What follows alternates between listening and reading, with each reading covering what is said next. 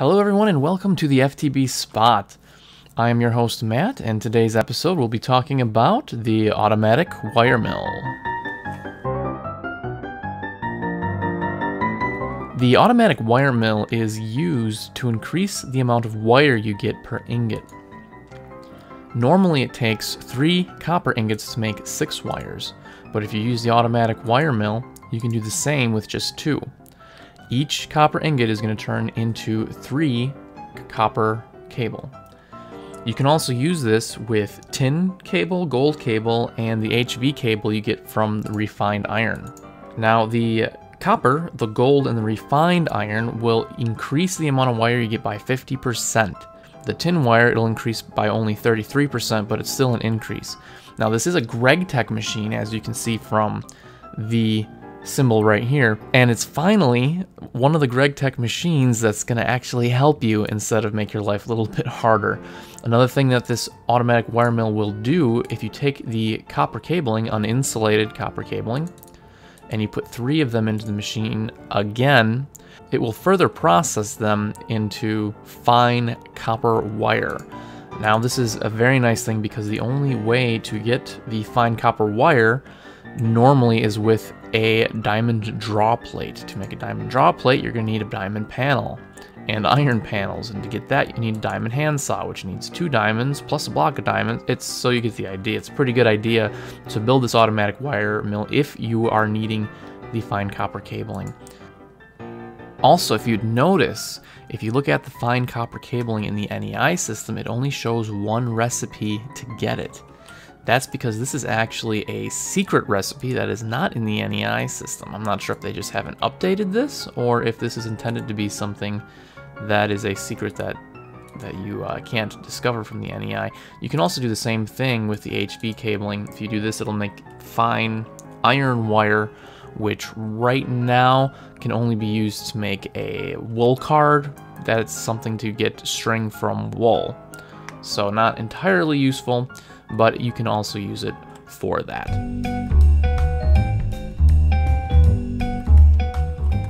The automatic wire mill is part of the automatic machines of Gregtech, and because of this, it works a little bit differently than how we're used to the normal machines from ComputerCraft. If you look in here, it has 2 different input slots, and it has 2 output slots. And again, you can click this right here for the recipes to see all the different things that you can get out of this. And you can use a number of different types of ingots to get the same effect. This right here is again for a battery. That's pretty common in all industrial craft machines, somewhere to input your battery if you don't have it hooked up to any wires. It also has 3 buttons over on this side. This button right here, I have not figured out what it does. I have not found any documentation on what it does.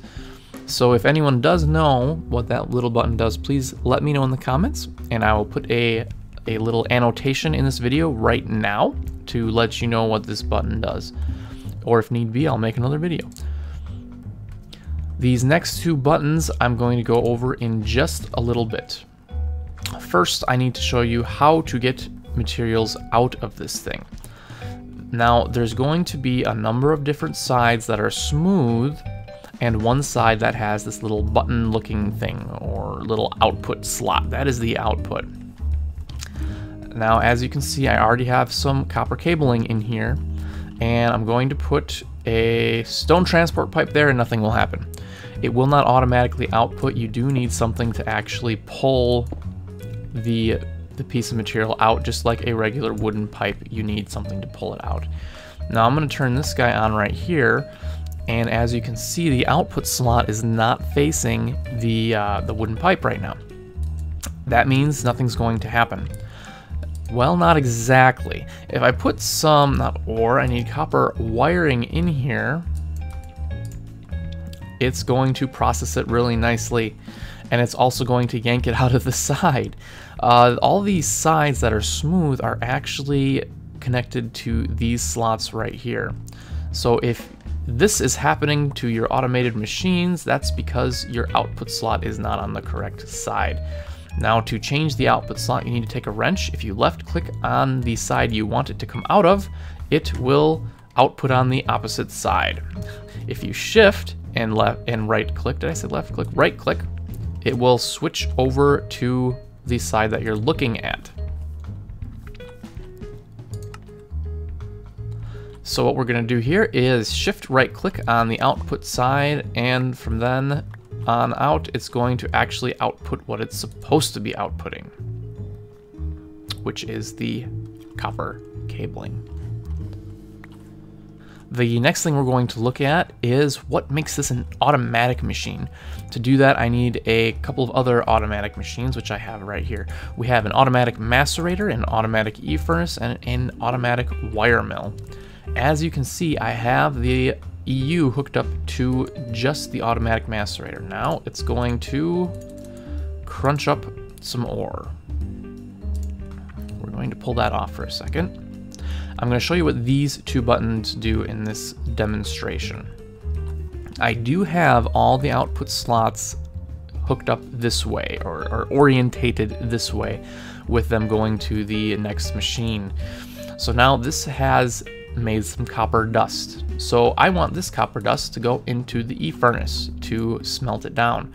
You can do that by pressing this button. Once you press this button, it will automatically take the output material and transfer it to another automated machine. It won't transfer it to any pipes automatically, but it will transfer it to the automated machine. Now, why hasn't it? Is this a bug? Is this a glitch? Did I do something wrong?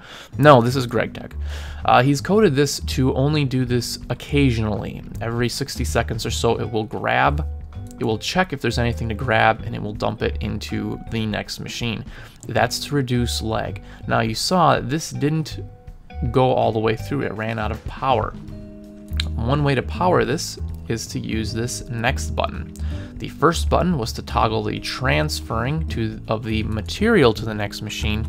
This button is to toggle energy to the next machine. And I have been having a bit of trouble with getting this to actually transfer the energy over. As I was setting this video up, I had trouble, and here we go again, I'm having more trouble. So I'm gonna knock this out. I'm gonna put another, turn this on, put another one down. Nope, thank you. Put another one down and check if that will fix this problem, and it did. These automated machines are still under development. They're a little bit buggy in how they work, so if you have some problems with them, you might just have to pull them up and place them down again, fiddle with them. It's really something that, honestly, I would recommend waiting until they're a little bit more developed and the coding and all the bugs are worked out before you actually start using them for your main machinery. As you can see now, with this button toggled and the power button toggled, the transfer and the power button, it's going to automatically transfer the copper dust, and it's going to transfer electricity, or EU, excuse me, to this machine. Now this one is set up to automatically transfer over into the automatic wire mill. Again, I need to toggle the power, which again is probably going to give me grief because it doesn't like me. So let's knock this guy out, and oh, you know what? The reason this happened is because it's when I put the new machine down, the output slot wasn't put the right direction. There, I keep doing that. There we go. This then should work just fine. So as you can see, the first machine is hooked up to the power. It's transferring the power and the supplies to the next one, the power and the supplies, excuse me, materials to the next one. And there you have it. Everything is in a nice straight line. Unfortunately, as of this point, we can't put any overclockers or any other upgrades into it, so it's rather slow. Again, that's going to have to change. It may change in the very near future, and this video will be obsolete, but as of right now, I'd say it'd be probably best just to hold off on these. But if you want to use them, this is how it works. The first thing that you will need is you need to have either a machine block made with refined iron or a sturdy casing made with bronze. We'll just hang on to that for now. You also need something called a conveyor module, which is a bit different. This is not the same conveyors that you use to to make the factory something, not factorization. It's a different mod with conveyor belts instead of pipes. It's a different conveyor belt. It's a Gregtech module. And this is going to require your glass circuits, a battery, and either refined iron plates or aluminum plates. Not both. You can't mix them. You can use one or the other. I recommend refined iron plates because aluminum's a bit hard to get. And for this, so we're going to grab this conveyor module out, and finally we get to the automatic wire mill itself. You need brass plates, electronic circuits, a diamond, the conveyor module, and either this machine block will give you the automatic wire mill, or the starting casing will get you the automatic wire mill. You can also use, can you use machine parts? No, there's something else you can use on this. A machine block, you can use machine frame from factorization, or the other bronze machine hull or aluminum machine hull. Honestly, the sturdy casing or the machine block are probably going to be the two easiest, just because one material. So that's how you make the automatic wire mill. Last thing I want to let you know about, and I'm going to have to switch into a creative mode here. The automatic wire mill, I've been using 32 EU per tick power supplies here. If we go to a higher level of power supply,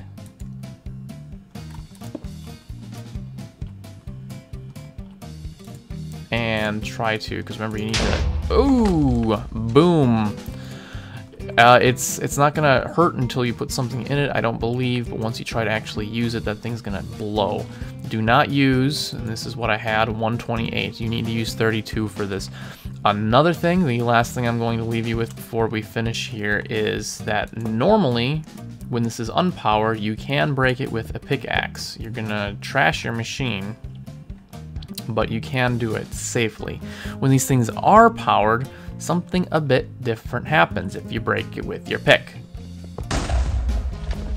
The whole thing just blows up. Now that was a pretty small explosion as far as Gregtech machines go. Probably because it either didn't have a lot of power in it or it wasn't operating. I'm not sure exactly why.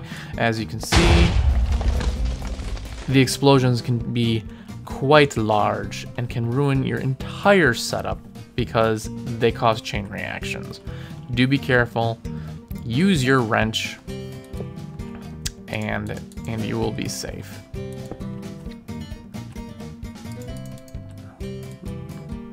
Wrench, good. Pickaxe, bad. Thanks for watching the FTB Spot. Hope you learned something. And if you liked this video, please hit the like button. Also, if you want to see more videos on how to use the FTB Ultimate Mod Pack, please subscribe. I'm going to be trying to put these videos out at least once a week. And hopefully we'll learn a lot here. If you have any questions, leave them in the comments. And I'm hoping to address those perhaps in videos at a later date. I've kind of been toying with that idea. Thanks for watching.